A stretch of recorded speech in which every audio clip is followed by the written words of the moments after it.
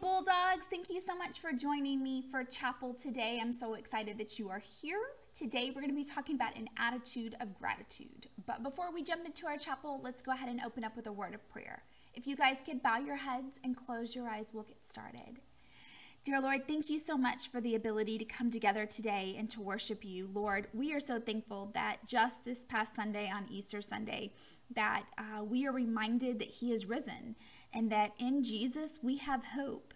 And no matter what is going on, Lord, you are in control, and we are so thankful for that.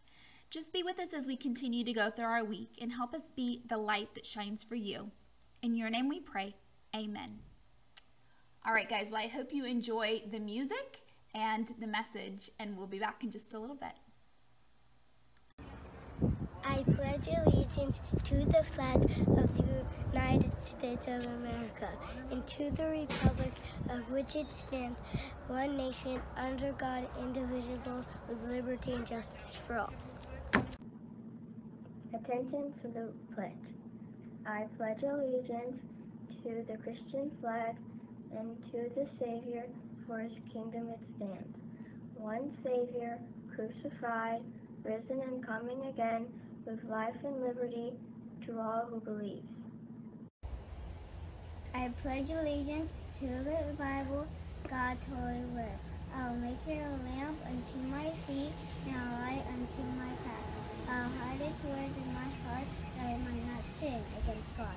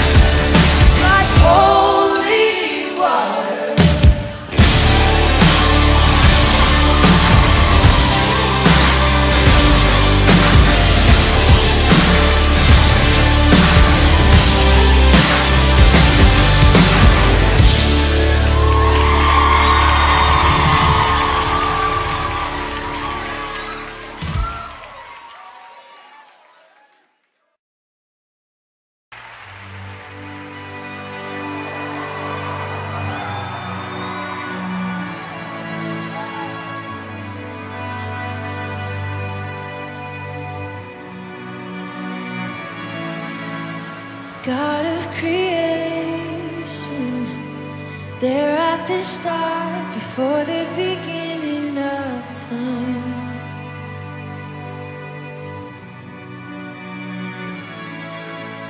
With no point of reference, you spoke to the dark and fleshed out the wonder of light.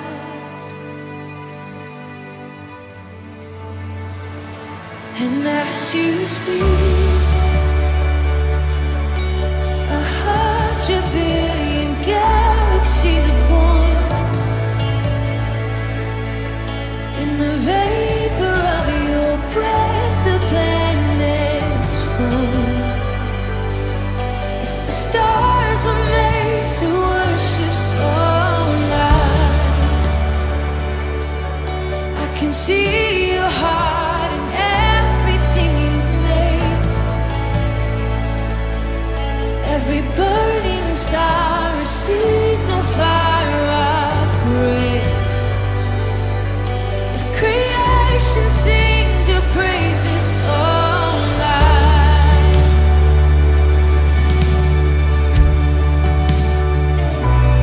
so loud.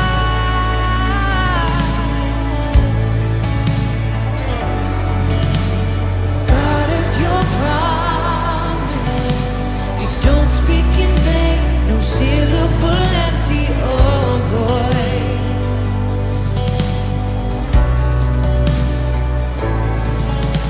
For once you have spoken, all nature and science follow the sound of your voice. And as you speak, 100 billion creatures catch your breath, evolving in pursuit of what you said. If it all reveals your nature so alive, I can see your heart in everything you say. Every painted sky, a canvas of your grace. If creation still obeys you so loud,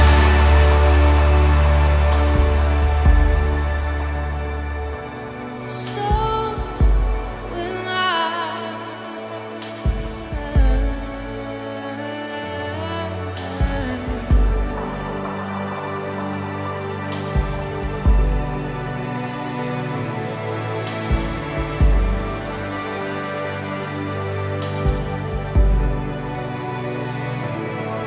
If the stars were made to worship so loud, if the mountains bow in reverence so loud, if the oceans roar your greatness, so will I. For if everything exists to lift you high, so will I. If the wind goes away, send it so alive. If the rocks cry out in silence, so will I. If the sound before our praise is still for shine, then we'll sing again 100 billion times.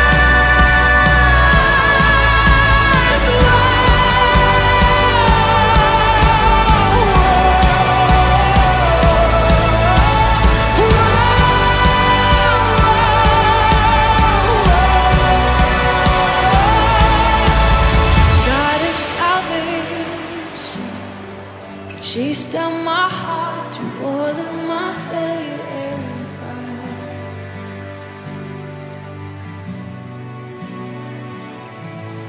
On the hill you created, the light of the world, abandoned in darkness to die.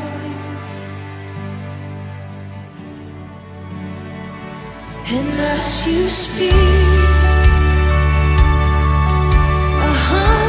billion failures disappear. Where you lost your life so I could find it here. If you left the grave behind you, so will I. I can see your heart and everything you've done. Every part designed in a work of art, covered in love. If you gladly just surrender, so will I can see your heart in Berean different ways. Every precious one, a child you died to save. If you gave your life to love them, so will I. Like you would again 100 billion times. But one measure could amount to your years. You're the one who never leaves the one behind.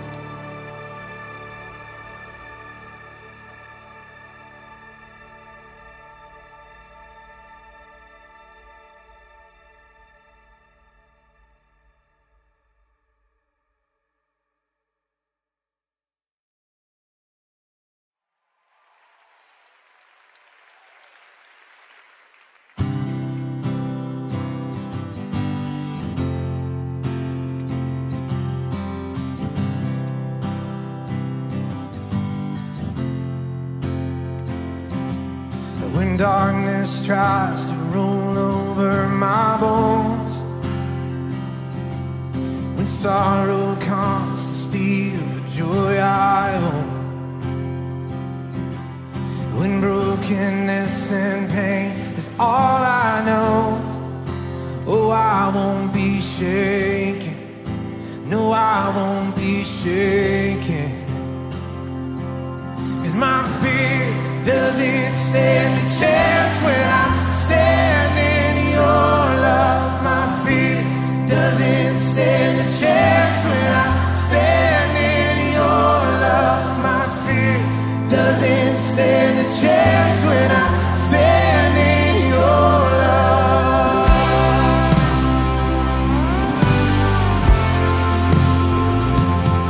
Oh, shame no longer has a place to hide.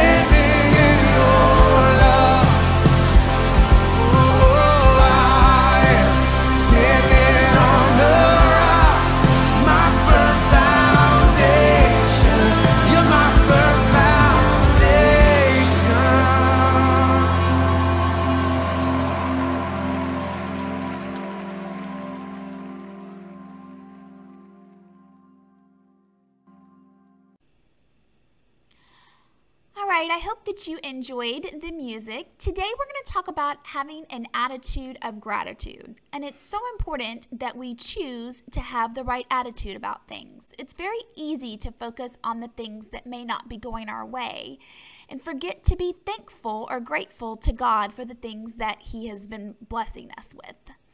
So today I want to share with you a verse, and it is 1 Thessalonians 5:18. Give thanks in all circumstances, for this is God's will for you in Christ Jesus. It's so important here that that the Bible says in all circumstances. So not just when things are going your way, but when you're having that horrible, very bad, no good day, that we stop and think about not just the things that went wrong, but stop and think about the things that went right and the blessings that God has given you. So I wanted to talk about some of the things that I am thankful for. And you can see there at the top is a picture of all of you guys, and you're kind of there at the top of the stage there. This is during Veterans Day, and I am so thankful for all of my BCS students and all of their families. And I love this picture with all of you in it. If you go down, you can see there's a picture of my dog, Kato. And he is looking at me like, why is this crazy lady taking my picture? But I am very thankful for Kato. Next, you can see a picture of my girls. That is Regina and Whitney. And these are my international students that live with me during the school year, and I'm thankful for them. And next, you see a picture of my husband and James and I at a football game, and I'm very thankful for my boys. And then you see a picture of James and my daughter, Caitlin. And in this picture, Caitlin is 10 years older than James. But in this picture, he realized he was finally taller than her, and he is very excited. So I am thankful for both James and Caitlin. So it's important sometimes to think about all of the things that God has blessed us with when things are not going our way. There's some research that I wanted to share with you to kind of start to put all this in perspective. If the global population, if all of the world, if we could just shrink it down and make it a small village of about 100 people, yet keep all the existing ratios. So the same percentage of North Americans, the same percentage of males, all of those things. If we kept the percentages the same but just had 100 people, what would our world look like? And I think that's so interesting to look at. So there would be 60 Asians, 13 Africans, 12 Europeans, 9 South Americans, 5 North Americans, and 1 Oceanian. So out of 100 people, only 5 would be North Americans. And I think that's interesting because so much of our perspective of life is from life in North America, which is a kind of a privileged life. So it's interesting to know we would only be 5 people out of the 100. There would be 50 females and 50 males, so even. There would be 80 non-whites and 20 whites. There would be 33 Christians and 67 non-Christians. And I think this is a key point as well, because we always talk about how our job as Christians and is not done in spreading the gospel. And this kind of just brings that back into view. Only about a third of the 100 would be Christian. When you look at that 100 people, 20 would earn 90% of the money. Now think about that. Only 20 people would earn 90% of the money. That means 80 people would only have 10% to share. That's not 10% each. That's 10% to share. So that's pretty interesting. 25 would live in poor housing. 17 would not be able to read. 33 would experience malnutrition or a lack of good food. They would be hungry. And only 4 would have a college education. Now, when you look at that, you think, well, all of us are pretty blessed that we live in houses.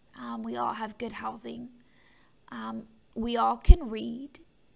We all have plenty of food. None of us are malnutritioned. And we're all going to have the ability to kind of make what we want to out of our lives. So when you look at this, we have a lot to be thankful for. And it's important that we focus our attitude on the things that God has blessed us with. instead of focusing maybe on the things that we're not blessed with. So I encourage you over the next few weeks, as I know it's hard to be home. Listen, it's hard for me to be home. I am ready to be back at school. I'm ready to see all of you. I know you're all ready to see all of your friends. But we have a choice to make here. And we can focus on the things that are not going our way, or we can focus on the things that God has blessed us with. And it's very interesting, if we focus on our blessings, the things that God has given us, we will be happier. And so as we know that this time of e-learning and self-isolation and social distancing, this is just temporary. But the idea of focusing on the positives is a lifelong lesson that if we choose to right now focus on our blessings, will help us learn lessons that will help us throughout the rest of our lives. So I challenge you all to think about the positives each day, and I want you to think about, maybe even make a list of the blessings that you have in your life. And sometimes when we get mad or frustrated or feel like nothing is going our way, we can go back to that list and remember just how truly blessed we are. Thankful that I can stay at home and play Monopoly with my brothers. I'm thankful for my food. There are a lot of things that I'm thankful for. First, I am thankful for life. I am thankful for my family and friends' life. I am also thankful that God keeps all the teachers, principals, students alive. God keeps us alive through this virus. I am thankful to be able to do schoolwork from home. It is a blessing. To finish, I want to say a prayer. Lord, I thank you for life, and thank you for protecting us with your blood. Thank you for keeping us strong. Thank you for protecting us from this virus. Thank you for keeping us to have faith. In Jesus' name I pray, amen. Dear God, thank you for my mom and dad and sister, and thank you for my food and toys and everything. Praise the Lord. Thankful for God. I'm thankful for God. I thank you for my friends, my family, my teachers, and everybody else. In Jesus' name, amen. I'm thankful for my family and how much time I get to spend with them. I'm thankful that even though I'm home, I can still learn. Hi, Bulldogs! We are thankful for God's blood and the food and shelter God provides for us. bye!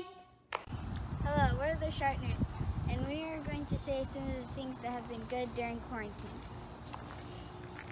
We like spending time going and finding nature. Going and finding things in nature? I feel like I get a lot more alone time to spend with God. Spending time with the family. Spending time with the family, okay. More fun time. All right, say bye. We miss you guys. Bye! We miss you guys! All right, guys, well, I hope you enjoyed the chapel over attitude of gratitude, and I hope that you can keep the right attitude as we move through the rest of our e-learning time. Don't forget that this is Teacher Appreciation Week, and if you haven't seen the emails or the Facebook ads, make sure that you let your teacher know that you're thankful for them during this Appreciation Week. I hope that you guys have a great rest of the week, and I can't wait to see you soon. Bye-bye.